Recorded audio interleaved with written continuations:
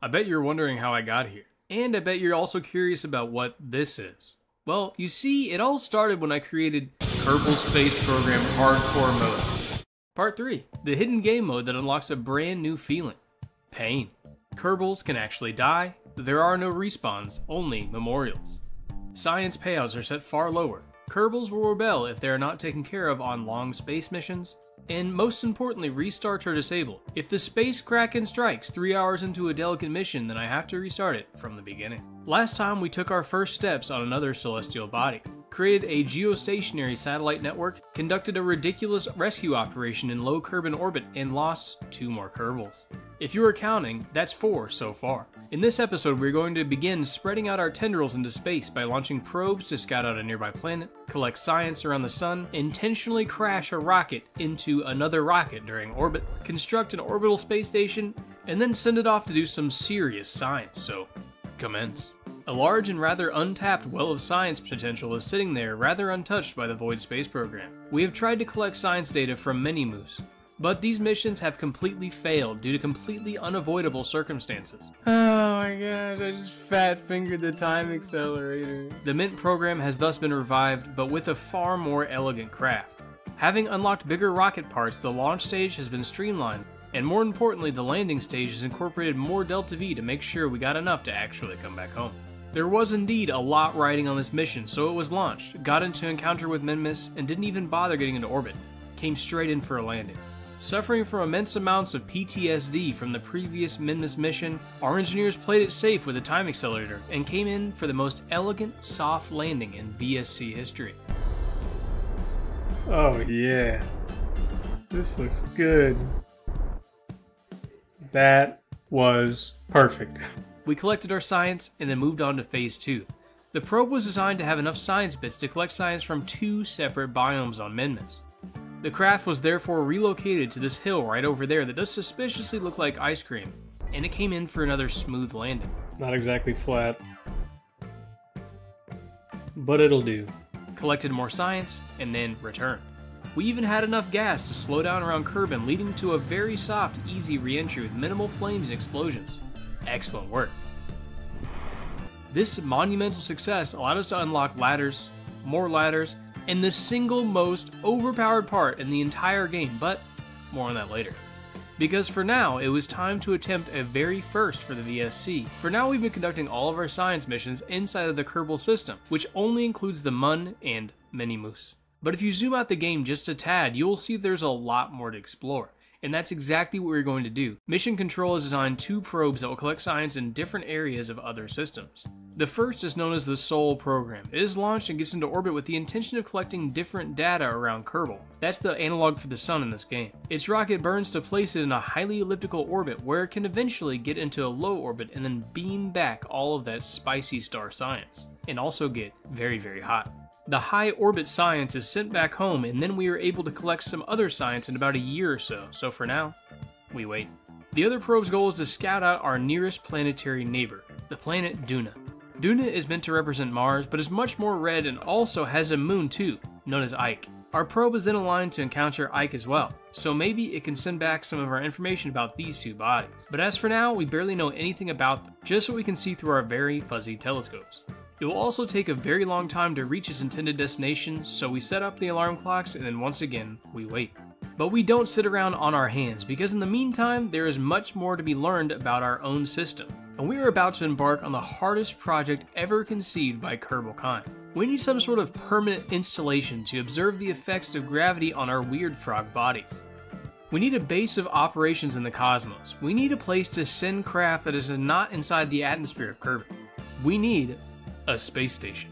Introducing the Void Space Center, the absolute cutting edge of Kerbal technology, and also the heaviest thing ever attempted to launch into orbit so far. Gone are the days of the Kerbals rebelling in space after simply a week of not eating. Sissies. It has the capability of supporting 3 Kerbals in space over a period of 1 year. It also even has emergency supplies stored away in case of an emergency. It also has an onboard communication module equipped with 2 relay antenna, as well as short antenna for closer communication. It has an onboard science module that allows our scientists to process data in flight and beam that shit right back home, without the need of enduring scary re-entry. It has not one, but 2 habitational modules, allowing our Kerbals room to stretch out their legs during these long, tedious days aboard the VSC. It has monopropellant thrusters for easy space maneuvering, docking ports allowing other craft to interface directly with the station, and most importantly, it has a bag duct taped to the side of it completely filled with many, many struts. But our engineers still need a bit more time to completely prepare the new mission, and in the meantime, there is another rocket set to launch, and that one is the Mint Mark IV. Similar to previous missions, but there are 2 extra fuel tanks for extra Delta V. This time there are also 4 of each science module so we can gather science for multiple biomes. And also a funny middle section to deploy a relay in Minmus's orbit. We do a fairly typical launch and then circularize around the Minty moon. But this time, while we are in orbit, we have a lot of work to do. The relay probe is then undocked from the main landing stage. Now in theory, even if we land on the far side of Minmus, then we maybe can still have some probe control, if our relay satellite can make a connection back to the VSC. But for now, as it turns out, I forgot to turn the landing stage towards the sun, and it ran out of power while I was moving the relay satellite into a position. I had no control of the ship. While trying to time warp, I thought maybe there was an angle where it could actually receive solar power, but it was not true. No matter what angle I put it in, it never got power, and I couldn't actually rotate it either. Just as I was about to give up and launch a whole nother probe, I had a harebrained idea.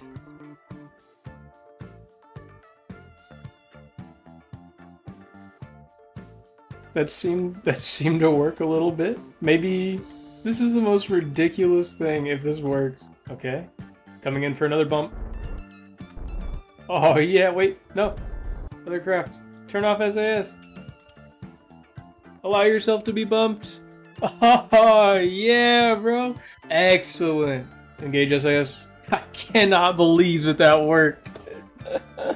I was totally able just to smack it with the relay satellite and push it into the directions that the solar panels could get into sunlight. I time warped a little bit and we actually got power, but the hard part was not quite over. The Mint Mark IV had to come in and land on 4 separate biomes of Minmus and collect maximal science. That means I had to land not once, but at least 4 separate times on the surface, all without fat-fingering the time acceleration button, managing my speed properly during landing, and running out of fuel. The stakes were high, and I was indeed feeling the pressure. The first biome selected was a lake we had never been to before. That went well, so we relocated to a nearby hill. That went well too, but I briefly encountered an issue where my nav ball was not changing to surface mode. I seem to be moving horizontally at a rather alarming rate, even though my nav ball says it's straight up and down. Oh, I wasn't at oh my gosh, I wasn't at surface velocity. Okay, that's why.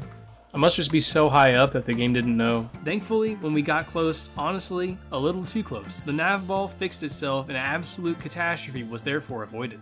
Science was collected, and we set course for another separate biome. This biome is known as the Slopes. I looked around and found the steepest hill nearby, and therefore set course to land on it. Coming in for the third landing. This one's looking very, very steep.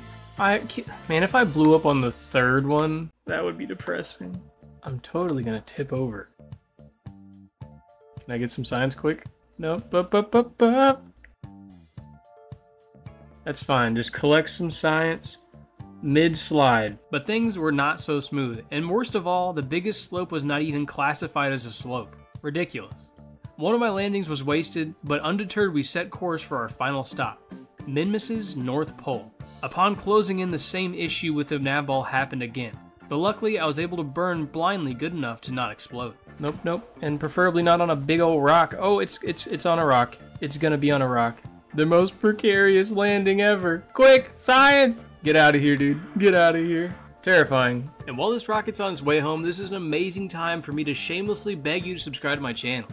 Please. I need it. Anyway, copious amounts of science were harvested and upon re-entry came in for a landing. This mission was a huge improvement for the VSC, bagging us the most science yet collected in a single mission, 457. This allowed us to unlock better solar panels and advanced construction for use in the brand new space station. Oh yeah, that reminds me. Upon checking back in, the Void Space Center's core module was on the launch pad and ready for liftoff. Ready to launch our heaviest payload ever into orbit. Our 3 bravest Kerbals are loaded into the ship, Roan Monet, Bob, and Darwin. Danwin?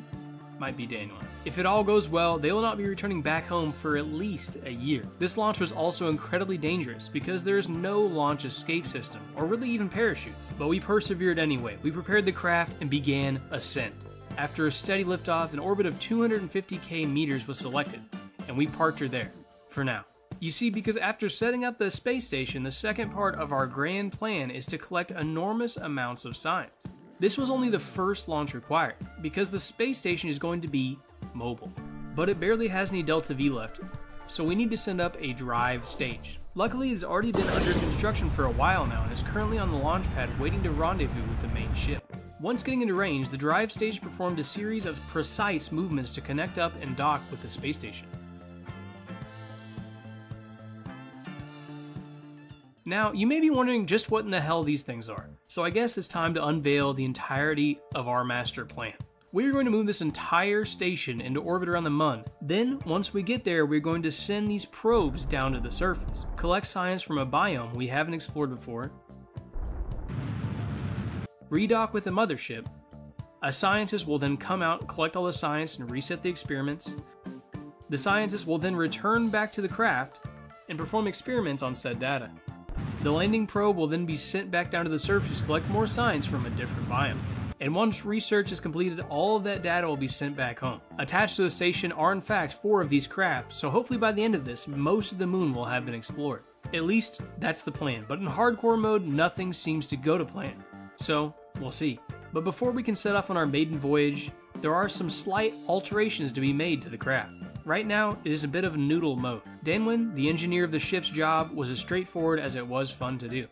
She needed to take these struts that we have locked away in the cargo hold and more or less duct tape the craft back together, as to not flail around during transit. This task was then accomplished without any major incidents, and now, on to the main event.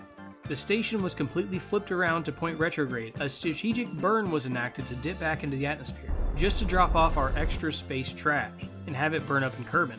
The craft was then rotated back into position, a course was plotted for the Mun, and then the engines fired up for our journey into the cosmos. Thank you for watching until the end of my video. I really appreciate it. Please hit that like or subscribe button and share this video with somebody you think might like it. Anyway, bye.